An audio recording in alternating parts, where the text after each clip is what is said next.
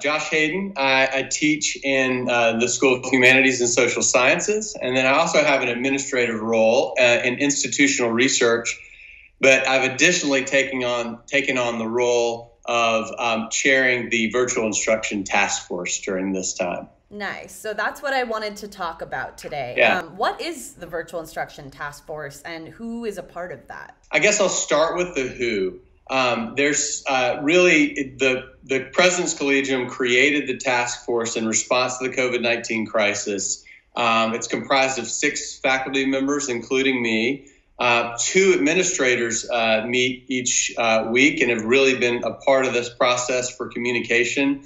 And then we've added 2 students to the task as well to get student feedback from the student council and the student task force, which exists separately from the virtual instruction task force.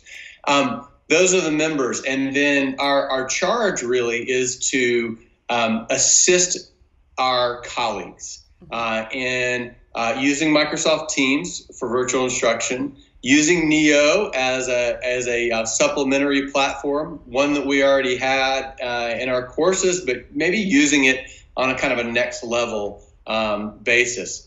Also offering tools and training. So we've done training with faculty. They were all on a call. We shared a couple tools through that, but to share really ongoing tools. And it's been a great vehicle for communicating just innovative, creative ways to engage students and increase the level of engagement in the classroom. And then finally, communication. We've really had a lot better communication between administration, faculty, and students through this time. I think that's one of the unanticipated consequences of setting up something like this, where you've got people across different places in the university, including the schools, academic schools. So it's been really helpful for communication. Nice. And so this communication's happening. You guys are discussing best practices and ways to improve. But what can a student or just any member of the AAU community do if they feel they need extra help? If they need extra support from you guys, how can they get it? Yeah. So we have the emails available of all the task force members, but we have a central email. It's at virtual.taskforce@aauni.edu.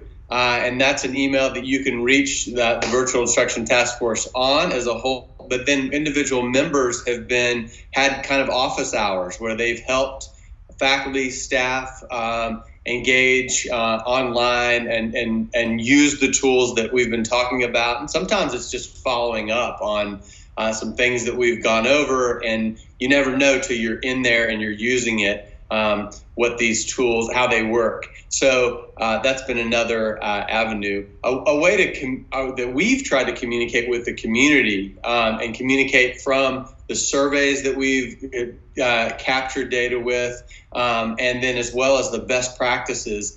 We have a newsletter that's starting this week, that's coming out every week, that will share those tips and tactics on an ongoing basis, because it's not just a one-time thing. People need ongoing support, and really the support that, you can do it. We have such capable teachers at AAU, and it's just giving a little bit more help and more support, and people have really stepped up to the challenge, and I've been impressed with what I've seen.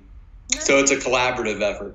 Cool. Well, I'm sure everyone appreciates it. I know I appreciate what you guys are doing to kind of try to bring everybody together when we all are forced to be apart in a sense. But hopefully this will help ease the pain a bit until we can get back to AAU more so. But thanks for talking, Josh. I appreciate the time.